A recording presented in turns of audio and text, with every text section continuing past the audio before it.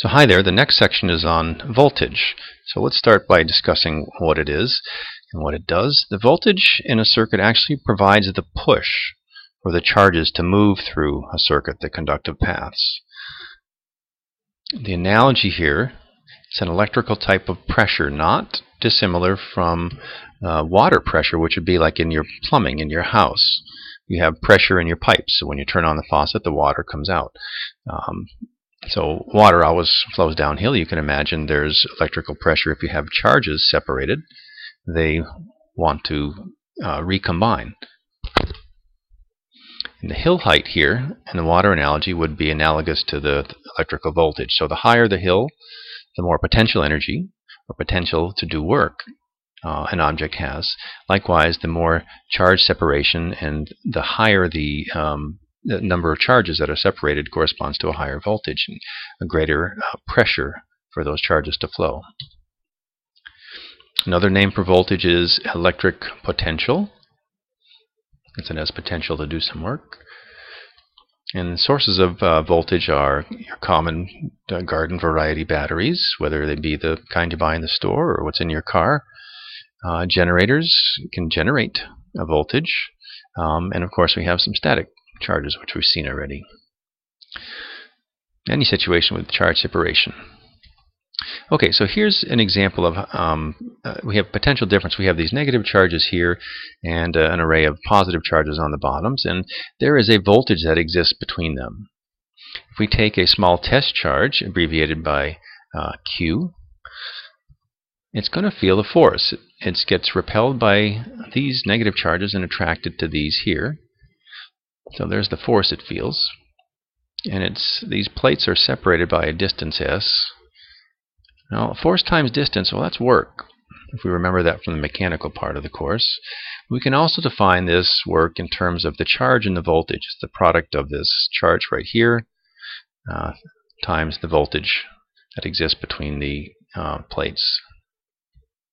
That deserves a box, so we're going to give it one. There it is. So the work done here is the charge. In between, this is something called an electric field, which you'll find out more in the next topic. Is charge times the voltage. So work done. Example of that here, calculate the work done on a 5 microcoulomb charge moving through a potential difference of 120 volts. So there's the answer there. Units of voltage. Well, if work is charge times voltage and Q is in coulombs and work is in joules, if that's the case, then volts should be in joules per coulomb. The name given to that, joules per coulomb, is the volt, and it's named after, well, it's abbreviated with just a V, and it's named after Alessandro Volta. He was an Italian guy who would like to rip frogs in half and connect electrical leads to their nerves and make their legs jump long after they were dead.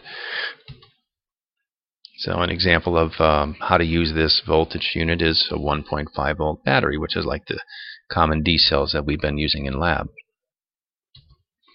And you can measure volts with a voltmeter. This is a digital variety here, and we've seen one of those. This is an analog variety where the needle moves back and forth. Both are used today. Both are very useful. Analog allows you to see changes, like if there's voltages varying, this needle would waggle back and forth. It's much easier to see than these numbers flipping around. So analog still has a use today. And okay, electron volt is next. What is that? It's actually a unit of energy. It's not a volt, it's a unit of energy, and it's defined as if you move an electron, accelerate an electron through a 1 volt potential or voltage, you get an electron volt. So how much is that? Well, for example, 1 electron, here's the charge on an electron, times 1 volt.